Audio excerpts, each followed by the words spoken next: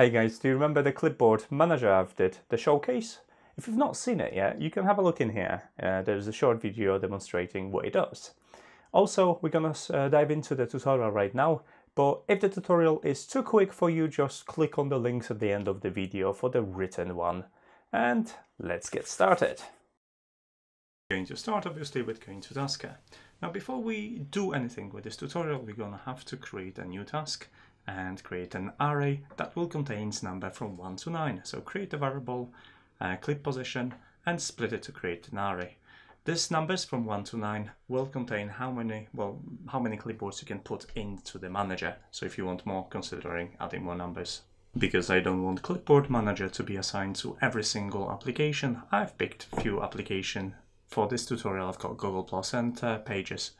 So we're gonna create a web screen, and this is the configuration of it. If your swipe preset isn't there, just click on download presets and select the swipe preset. AutoTools will download it for you and you'll be able to use it. There's also a few things that we have to change in the commands for swipes. We only need a command that is responsible for swiping left. Feel free to delete the rest of the commands. The command prefix should be set to swipe, but if it isn't, just make sure it's set to swipe, as that's also important. I used the default layout for the swipe action, so there is no changes, but just to show you, the width of it is in 10, and then I've got 400 for the height, and bottom right for the position of the swipe action.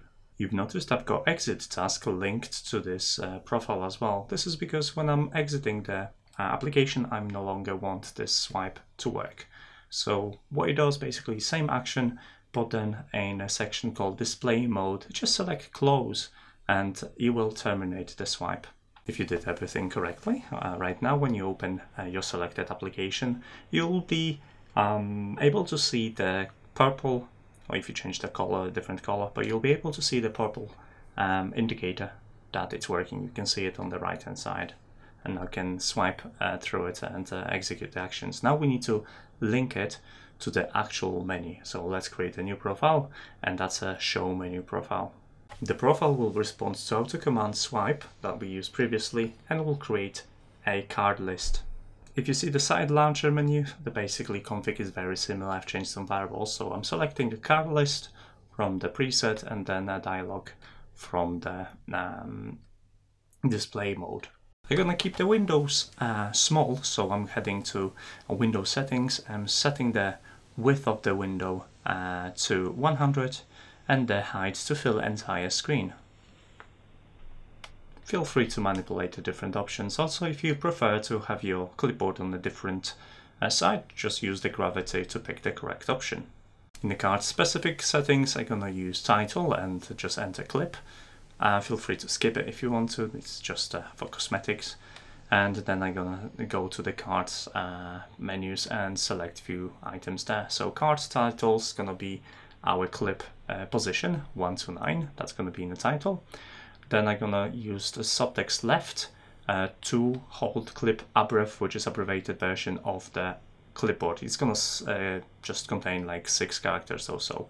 And then commands, it's gonna be positioned from 1 to 9 as well. We're gonna use these numbers we created previously, and the prefix for our commands is clipboard. That's pretty much it. For the layout, we can control the size, which is a 90% height of the selected space, and the text is 5 points, and then image height I clicked by mistake, so ignore this. If you set everything correctly, now we can jump into our applications and test it out. It should show you a very poor looking at the moment sidebar with numbers from 1 to 9. So let's test it out. I'm going to swipe it. You will execute command swipe, intercept the command, and populate the clip with the numbers from 1 to 9. Those are the titles from the list generated. Now I've got a small error. Ignore the error because I've just cancelled the entire side menu. So we're going back to Tasker right now, and we're gonna take care of the next step, which is actually collecting the information. System variable clip contains our clipboard, and if that changes, we're gonna use that as our context. Now, to create abbreviated version, I'm going to use variable selection and limit the selection to 6 characters. Then both the shortened version, the full version are being pushed to the array. One is clipboard array and one's a clip abbreviated. Please note that I'm fitting a local variable from variable selection to clip abbrev, as that variable will contain the shorter version of our clipboard. The array push and the second action to the clipboard array will only contain the system variable clip. Now then, we have to process the both arrays and remove duplicates. This is because when our clipboard is chosen, it's going to be duplicated because a new clipboard is set. So in order to do it, we have to check for duplicates, remove the duplicates, and then squash both arrays to make them look in order again. And because I'm limiting my clipboard to 9 positions, I'm gonna constantly remove everything from position 10. Now you have to add if statement, because otherwise it will remove constantly the last position. I'm going to remove the 10th element from the array only if the number of elements is 10. Otherwise, I'm not going to do array pop at all. Lastly, we need to set a new clipboard. We're doing that by creating a new profile that will respond to our auto apps command clipboard. That command also contains a number of what clipboard has been pressed, and that corresponds to our array clipboard array. So we're going to use an action set clipboard, assign it to variable from the array, which is a clipboard array, and then in the brackets for the number of that element in the array, it's gonna be AA command, so auto apps command. To illustrate this, I'm gonna just open it up in on my website and copy something, and just pay attention to the command being issued when the actual command is being sent from the side menu.